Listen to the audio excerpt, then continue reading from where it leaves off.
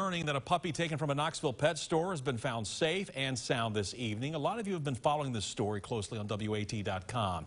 Through our website, we got word from someone with knowledge of the puppy's whereabouts tonight that the dog was okay and was being cared for and that authorities have been contacted. The incident happened around 3:30 this afternoon at the puppy store on Kingston Pike.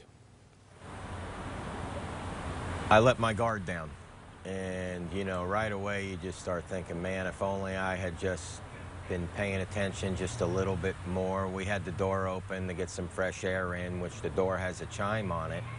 So like when that chime goes off, all of us look at the door, but the door happened to be open, so she slipped out.